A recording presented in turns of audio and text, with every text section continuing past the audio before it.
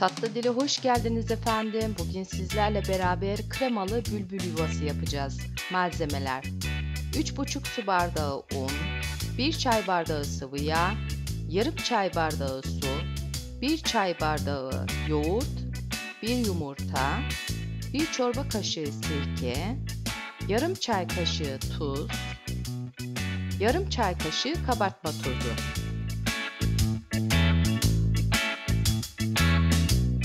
Şurubu için 1 kilo şeker, 1 litre su, yarım limon suyu, 250 gram sade yağ, yoksa tereyağı da kullanabilirsiniz.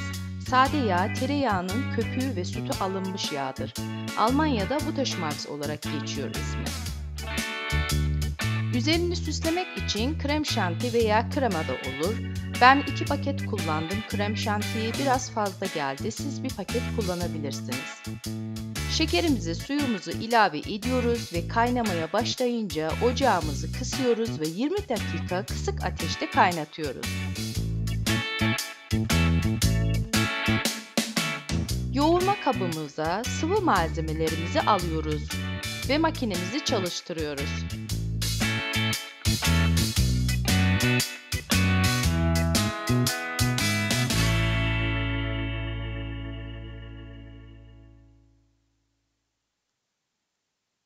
Yavaş yavaş unumuzu da kabartma tozu ile beraber ilave ediyoruz.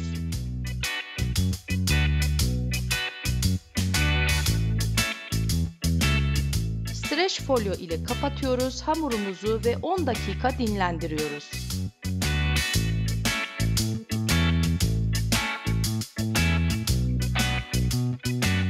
Bu arada şurubumuzun üzerindeki köpükleri alıyoruz.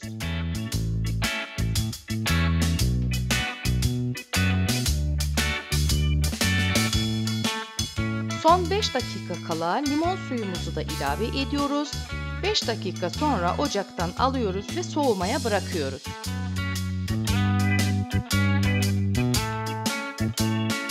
Masamıza biraz un serpiyoruz ve hamurumuzdan ufak bezeler alıyoruz.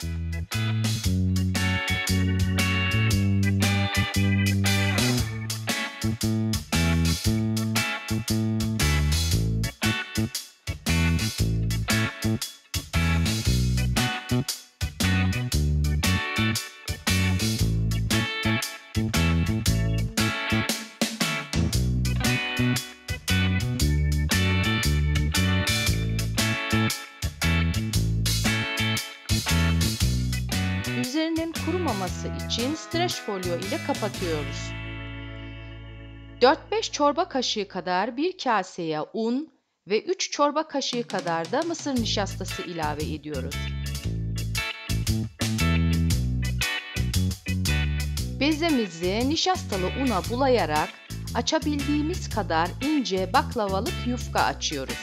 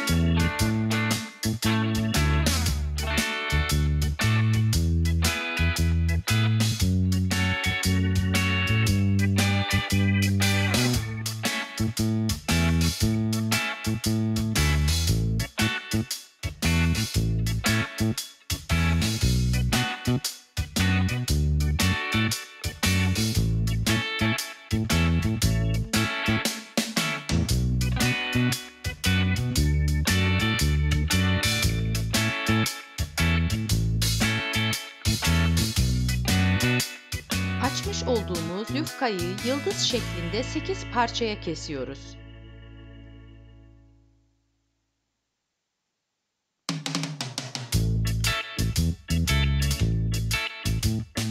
Çöp şişe sararak büzüyoruz ve uçlarını birleştirerek bülbül yuvası şeklini veriyoruz.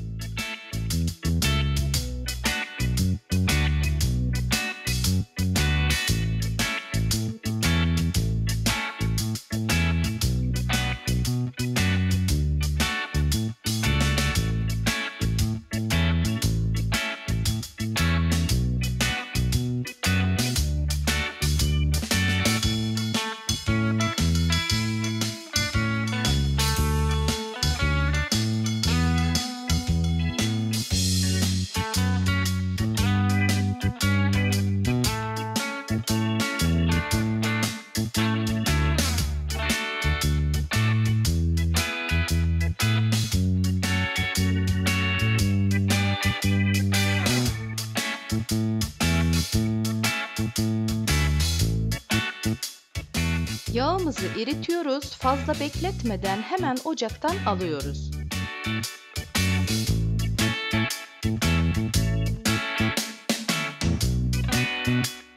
Hamurlarımızın üzerine kaşıkla gezdiriyoruz.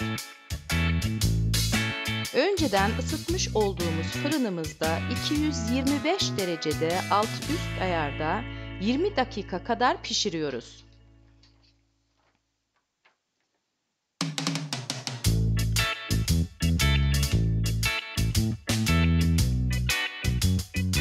Fırından çıkarttıktan sonra 5 dakika soğutuyoruz. Ve şurubumuzu ilave ediyoruz.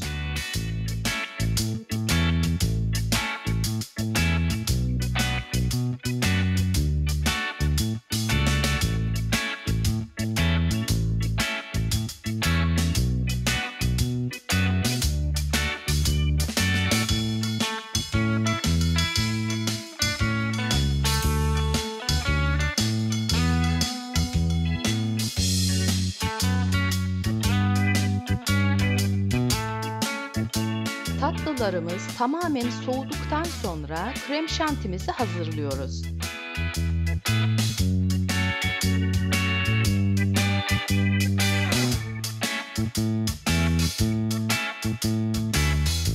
Sıkma torbasına alarak tatlılarımızın üzerine sıkıyoruz.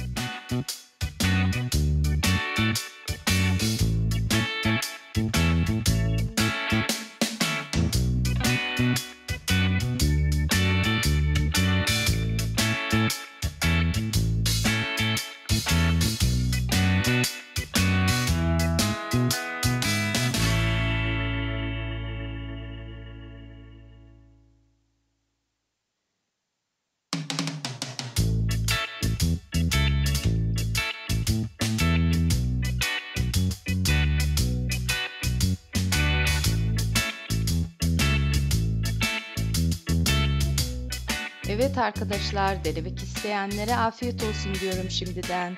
Tariflerimi ve videolarımı kaçırmak istemiyorsanız kanalıma abone olmayı unutmayın.